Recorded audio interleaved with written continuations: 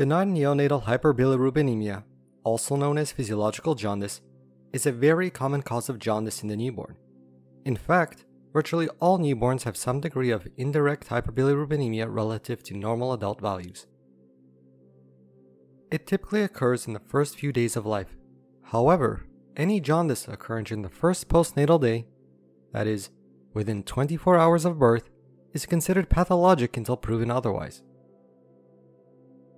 The infant should be otherwise healthy, thriving, and breastfeeding adequately. Poor feeding, excessive weight loss, or other signs of poor health would indicate an alternate diagnosis.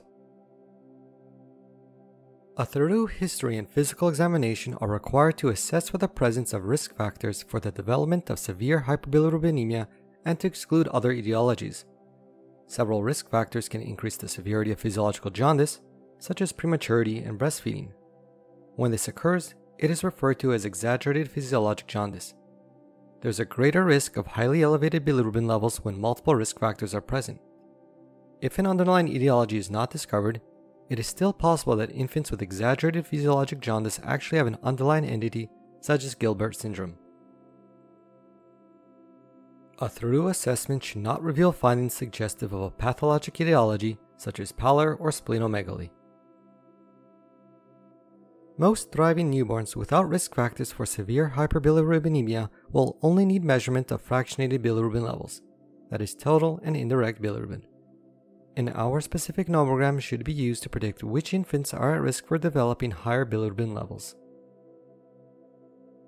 Total bilirubin levels usually reach a peak around 3 to 5 days of age. The total bilirubin levels should rise by less than 5 mg per deciliter per day and should not rise higher than 12 mg per deciliter.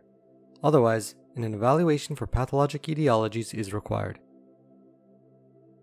Spontaneous resolution of visible jaundice usually occurs within 1 week in a term infant and 2 weeks in a preterm infant. Total serum bilirubin levels decline to adult levels over a few weeks. Jaundice that begins or persists past the 8th to 14th day of age should also prompt further consideration.